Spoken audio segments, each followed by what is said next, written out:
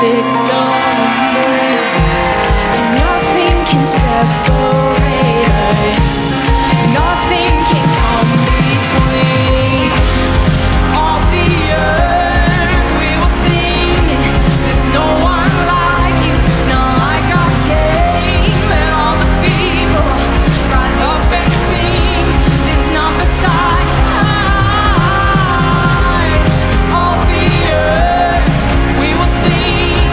There's no one like you, not like our King. Let all the people rise up and sing. There's none beside you, not like our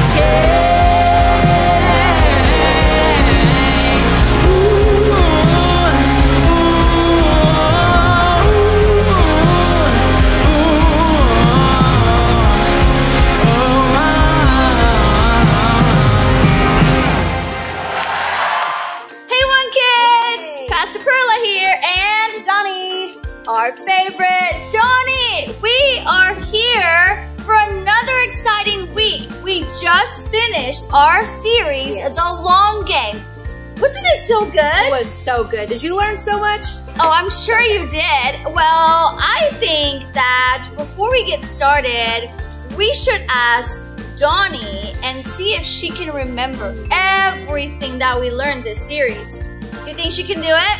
All right, you ready? I'm gonna quiz you. I think I got a pretty good memory. All right, here we go. Okay. Question number 1. What was the 5-5-5 challenge? Ooh.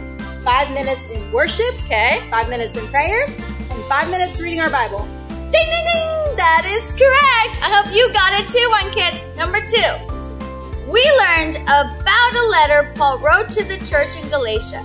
What was the letter about? Ooh, about the importance of them coming together, being connected, and encouraging one another. Yes, good job. Wow, Thank you. Miss Donnie paid attention. Number 3. What are one of the 3 things that God's people can do for us? They can encourage us, Okay, they can also, love us, yes, and pray for us.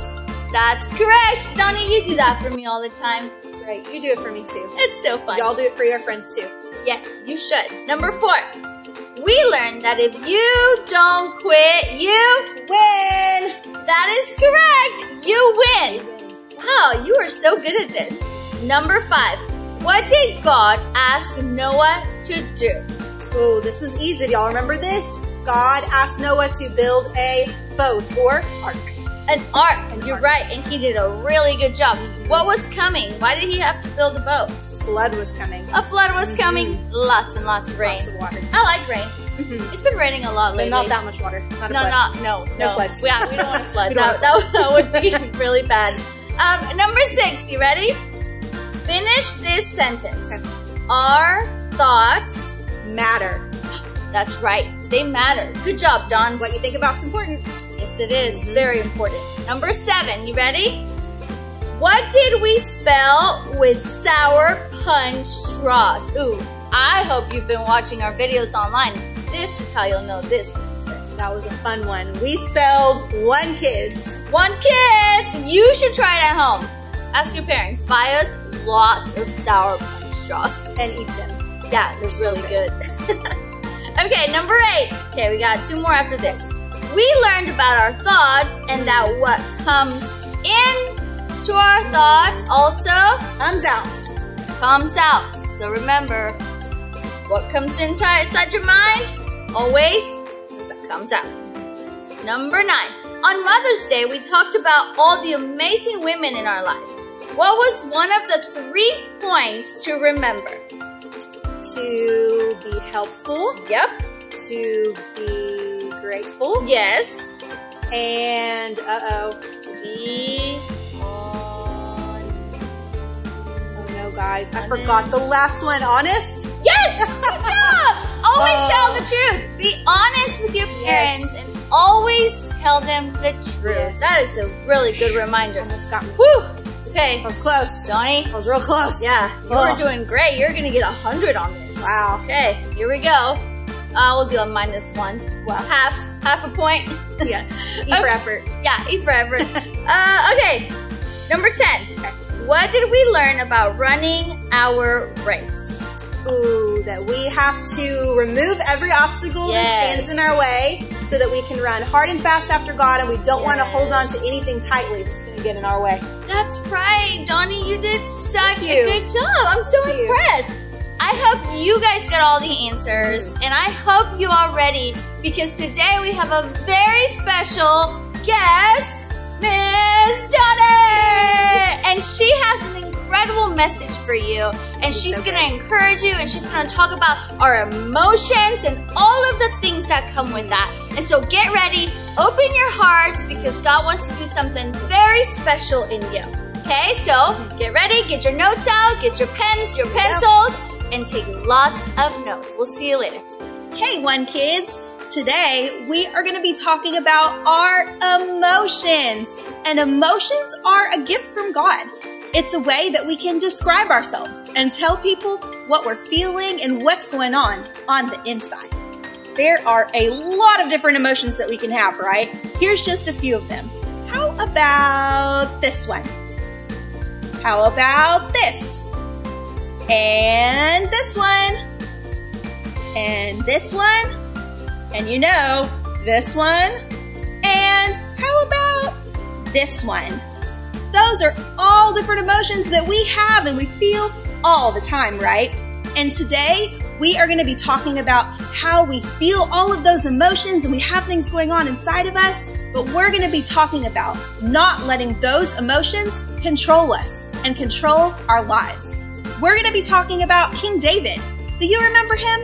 We've talked about him before. David was a man after God's own heart. He loved God so much, and he served him his whole life.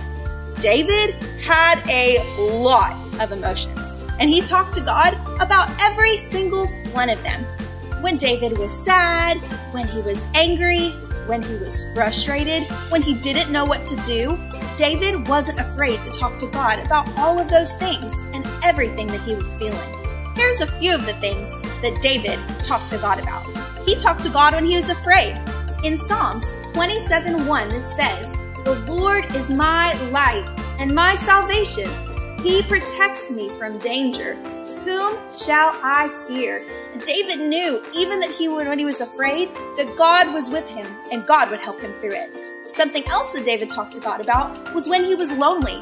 In Psalms 25:6, it says, "Look at me and help me. I'm all alone and in big trouble."